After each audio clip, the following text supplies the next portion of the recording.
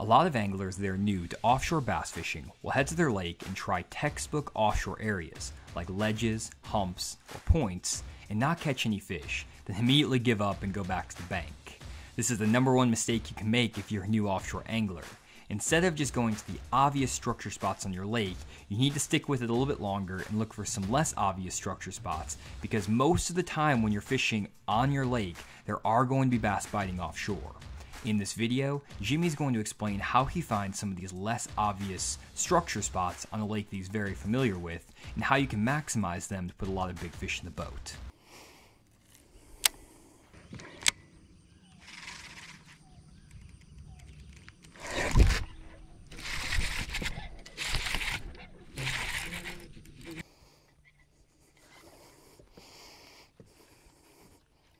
Good fish, guys. He was in the middle of that brush pile. Stay down. Oh, that's bigger than I thought. Wow, bigger fish than I thought, guys. I really don't like boat flipping and getting them on the carpet. This fish was bigger than I thought. Good fish right here.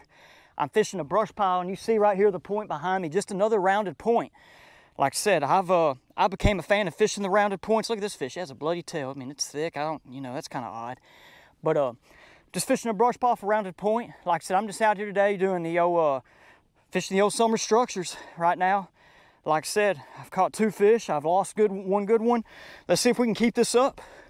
Hey guys, today for this Catch 15 challenge, we're down at Derrick's Lake in southwest Arkansas. Today for this challenge, I'm going to go ahead and block off an area of the lake, and we're going to be in the south portion of the lake. I'm doing this because I'm going to try to focus on this area, as I'm not just going to go run spots and fish history.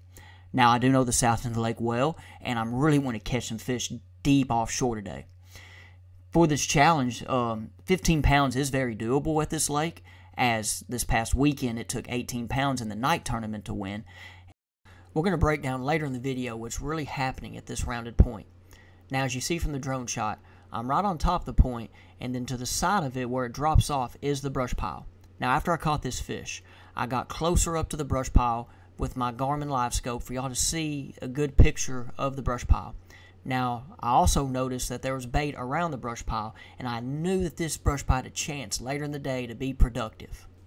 After leaving this spot, I did go out and check some areas on the main lake.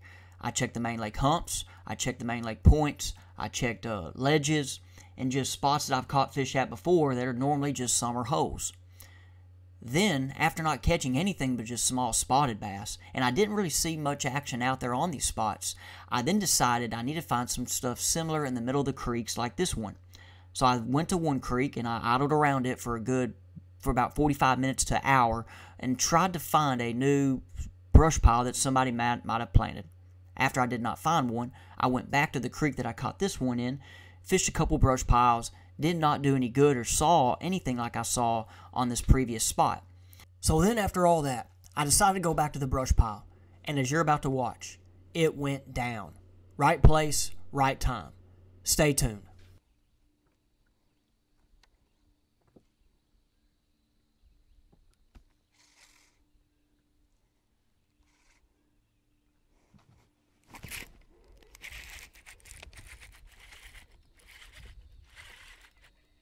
Good fish.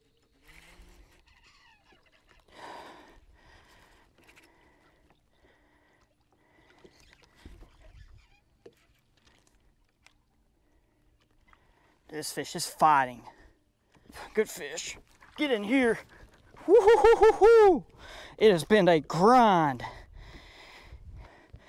Y'all talk about this. Like I said, it has been a grind of an afternoon. I've gone a couple hours without a bite. Without good bites. I've caught some small ones, some spotted bass. And like I said, it's hot. There's barely wind right here, but out there behind me, there is no wind. And so I've just been fishing real slow. I'm trying to, like I said, I've only caught 3 largemouth on the day. And the 3 largemouth I've caught are good ones. Now as we look at this spot, as you see, I outlined the rounded point there, and it's anywhere from like 8 to 12 feet. It's pretty flat. Now to the side of it is a pretty good sharp drop-off. And to that drop-off, it's anywhere from 14 to 20 feet, and it gets even deeper the further you get towards the main creek.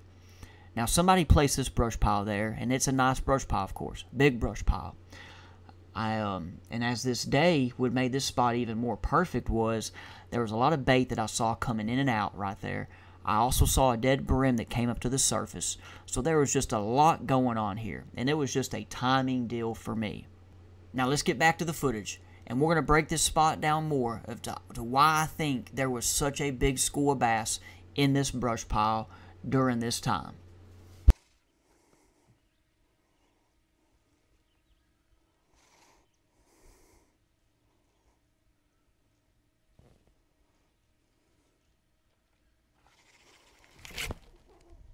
Got another one. Stay down. Good fish. Good fish.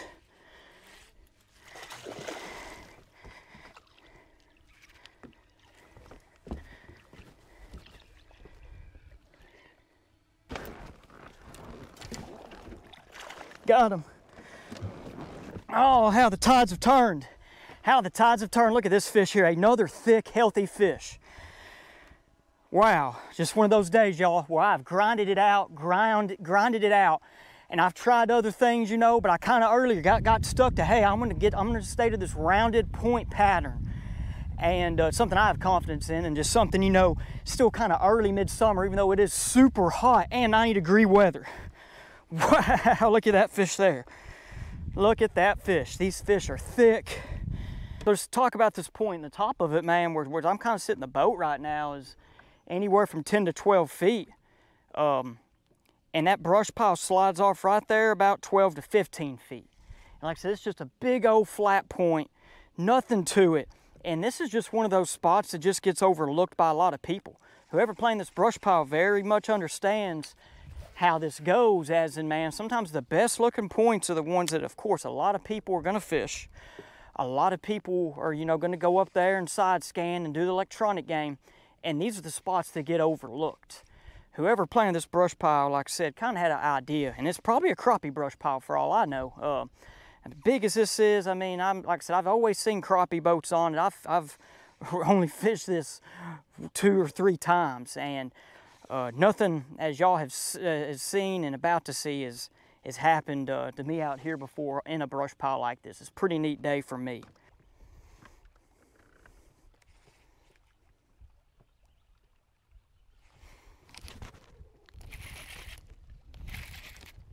Another good fish. He thumped on the way down. Oh my gosh, that might be the biggest one of the day. Oh no! It just got off. Wow. Oh wow, I don't know, oh wow. That happens. Oh, that happens. Y'all, that right there would have put me over 20 pounds. That fish, wow. Let's see if we can get another one. Oh my goodness. They are loaded up in this brush pile. Y'all, I'm telling you, I've not had a day out here on this lake like this where they are in one brush top. Now, I know somebody else has, but not me, okay? Like I said, I'm a big ledge guy. I like to get out there deep on them rock stretches and those rock patches. But anyway, it's just one thing to show how you gotta fish the moment and not just come out here in a predetermined way of, hey, I'm gonna go fish like this or I'm gonna go fish like that. And just fish history. So today I just came out here, kind of got on this, you know, and it's been a tough day, and gosh, they are in this thing. Wow. Fishing this worm in this brush pile today.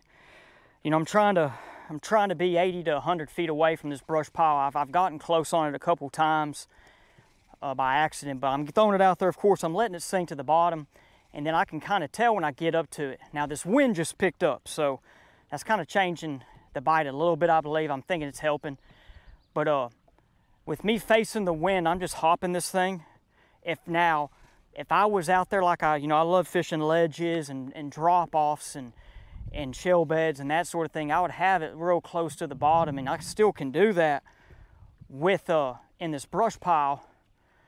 But right now, since I'm in the brush pile, I'm straight on. I'm just trying to hop it a little bit. With it being calm, I think I've had to hop it just to entice these fish to bite. Now with this wind picking up, like I said, it should kind of help, and I might not have to hop as much. One thing too about these fish, you know, I mean, once you know, like I said, these fish, it's kind of, all these fish I believe have hit this thing on the fall down in this brush. I think they're in it, you know. Not many of my bites have been right away. It's been about halfway to the boat as they're in that brush top. And one thing about this type of fish and how these fish are right now, and I can just tell, they are, I mean, they're hitting that thing and taking it to the thick stuff. So you got to get them out. So having a high speed reel helps. This one right here is a 7-to-1 gear ratio. Old Corrado, probably 5-6-year-old Corrado right here. I know Johnny's a big, the Black Max guy, and I'm gonna, you know, I have a couple, and I'm gonna get me a couple more. I haven't bought a brand new reel, y'all, in a long time. I've got reels here and there, and some of these, like I said, I'm throwing some reels, y'all, that are 14 years old. So it's very important, once you set that hook and you know you got him on, get him out of that brush pile, because he's going to try to take you down in there. I mean, they know, like I said, they know what they're doing. They're trying to hit the bait, hit the shad and the brim, and go right back to home. So you got to be able to get them out of home. And it's good to have a faster reel and a good rod. This is the Denali Covert worm and jig rod, 7-2 medium heavy.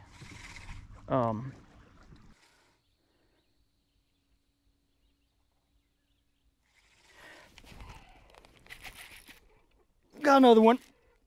Come on out. Let's not lose you.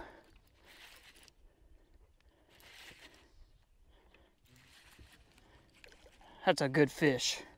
That's a good fish.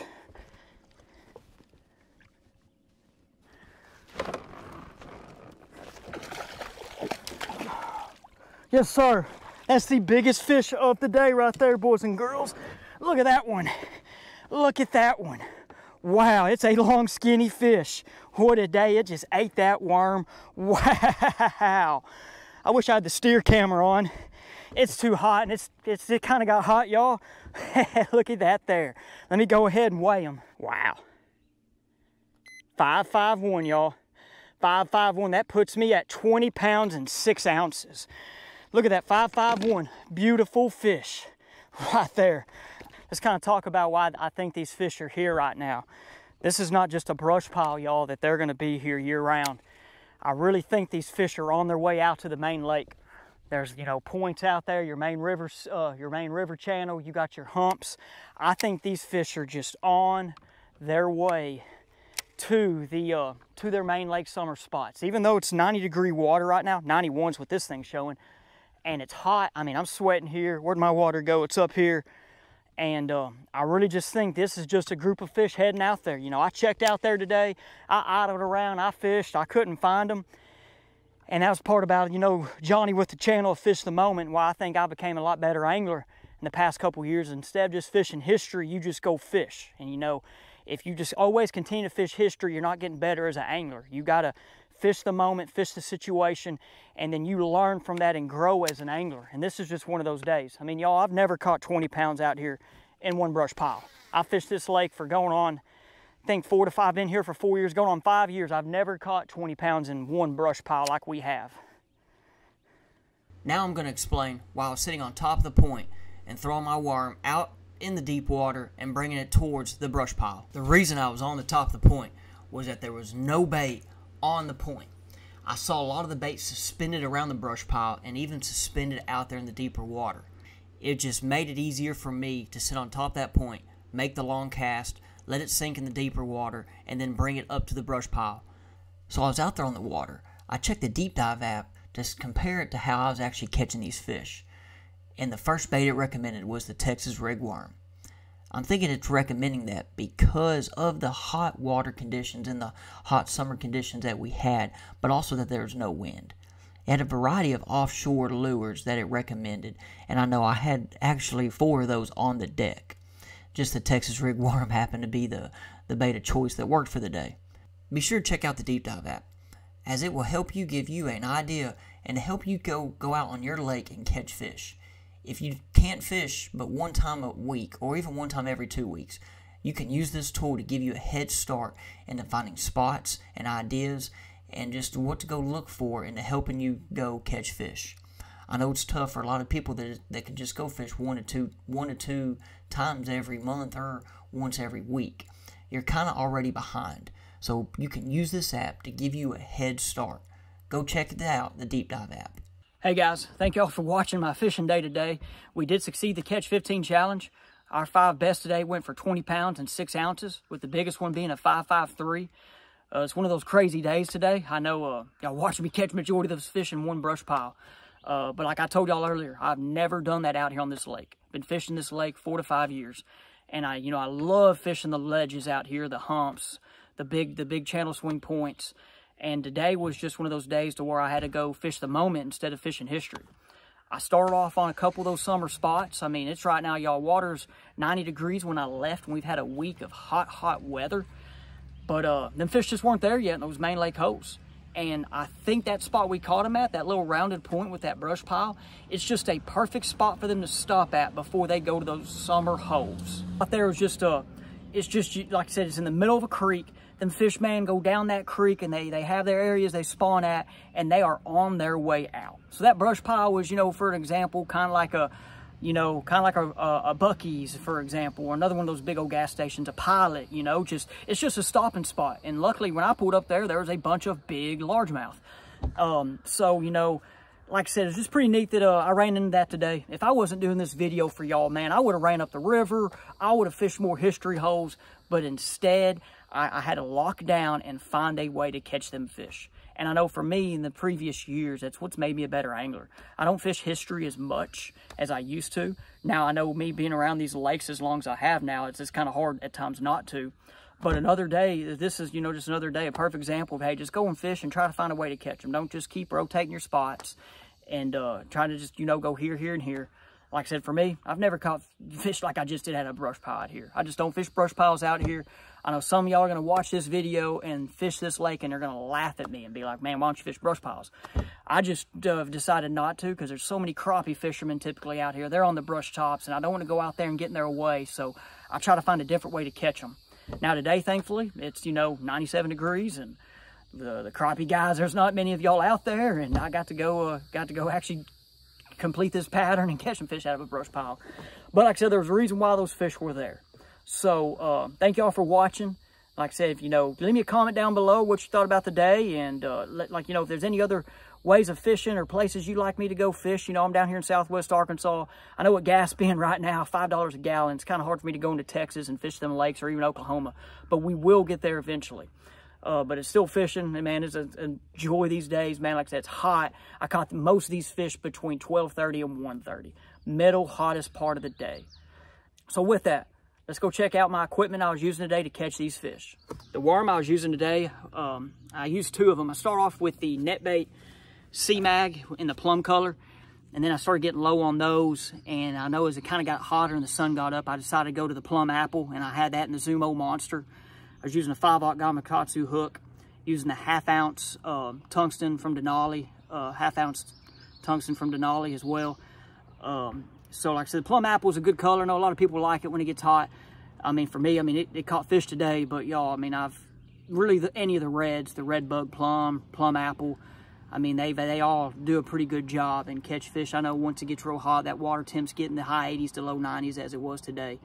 I know some guys, and I like to hear y'all's thoughts, some guys will throw red bug in cloudy, or, I say cloudy, kind of cloudy conditions with the sun, and some guys will throw it, in all sun. I've heard 2 different, reasons to why they throw plum apple or red bug.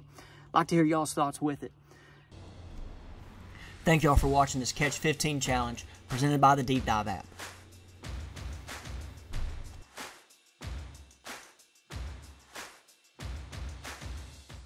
Really quick, if you're struggling to find productive areas on your lake or are new to fishing and want to get pointed in the right direction about where to start fishing, head to our website, fishthemoment.com, and go to our lake breakdowns page. Here you'll find lake breakdowns from myself, Randy Blockett, and Matt Steffen. I focus on offshore breakdowns, Matt covers smallmouth, and Randy covers shallow water largemouth. These lake breakdowns provide 40 GPS waypoints that you can transfer straight to your fish finder. We give detailed area descriptions, the best conditions to fish each area, lure recommendations, and key strategies for the lake in general. We also give you a guide on how to transfer the waypoints straight to your fish finder, so you don't have to worry about the technology gap there. You can scroll through and find breakdowns for all 4 seasons of the year, and we have a lot of lakes here, so you probably will find most of the major lakes in this list already. However, if you scroll all the way down to the bottom and don't see your lake in one of the 4 seasons, you can also get a personal lake breakdown from either Randy or Matt at the bottom of the page, and you can pick any lake in the country and get 40 waypoints picked out personally by Matt or Randy. Check out our lake breakdowns at fishthemoment.com.